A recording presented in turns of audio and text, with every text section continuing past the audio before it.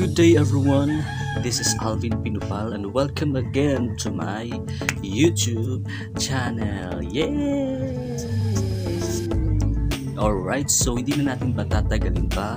Ang video natin ngayon is all about how to compute your general weighted average sa college. Alright, so handa na ba kayo? Dahil ako, handa na ako. Alright, so hindi na natin patatagin pa. Wala nang patumpik-tumpik pa. Boom, yaka-yaka. So let's get started. But before anything else, before mo makompute yung GWA or General Weighted Average mo, make sure na meron ka ito. So pinaghandaan ko na po ito siya. So dapat may subject ka, of course. Then dapat mo din kunin o alamin yung units in every subject na kinuha mo, and then of course your grades. Alright, so just like for example, ito yung mga subject na kunyari kinuha ko. Alright, so first one is the elementary calculus. The next one is understanding the self, purposive communication, environmental science, mathematics in the modern world, PE or fitness, then CWTS.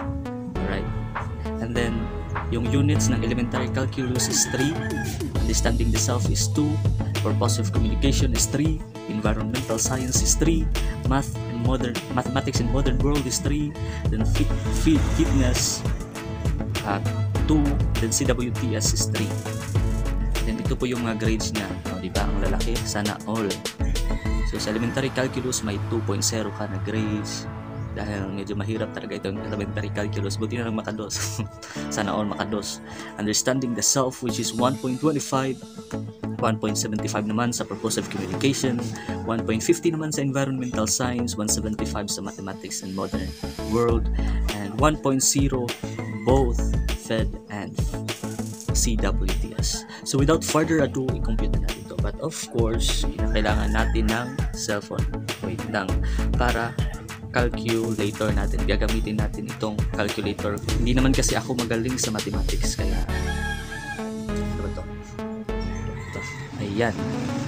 So ang una lang natin gawin is i-multiply natin yung grades natin sa number of units. So for example, 2 times 3 equals 6. Ayan. 6.0. 1.25 times 2 is equals to 2.5. And then 1.75 times 3 is 5.25. 1.5 times 3 equals 4.5. 1.75 times 3 is again 5.25. Then 1.2 equals 2.0 and 3.0. Ayan. So since nakuha mo, so ito na yun sila. So ang susunod natin gawin is i-add natin ito.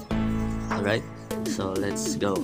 6 plus 2.5 plus 5.25 plus 4.5 plus 5.25 plus, and by the way, yung fitness and CWTS is exclusive po siya. So hindi natin siya isasali sa computation. Excluded. Hindi po siya kasali. So ito lang yung i-compute natin. Okay? So the answer is 23.5. 23.5. Nakuha nyo ba? Nasundan nyo po ba? Yung fitness and CWTS ay excluded po ayon po sa grading system. Ang next mong gagawin is i-add mo naman itong number of units. Again, excluding ang fitness and CWTS. So ano na mangyari? 1, 2, 3, 4 times 3 equals 12 plus 2 equals 14. So you have a total units of 14, and then ang next mong gagawin is you have to divide this sa number of units mo. So ang mangyari 23.5 divide, hindi na lumana yung pentel pen natin, 14.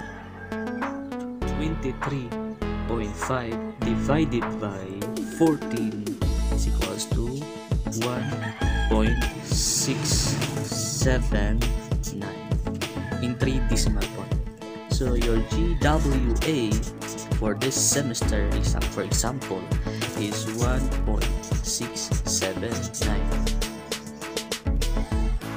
Hindi na po talaga gumana yung printer pen natin. Alright? So that's the end of our video. If you want more, just comment down below. God bless everyone.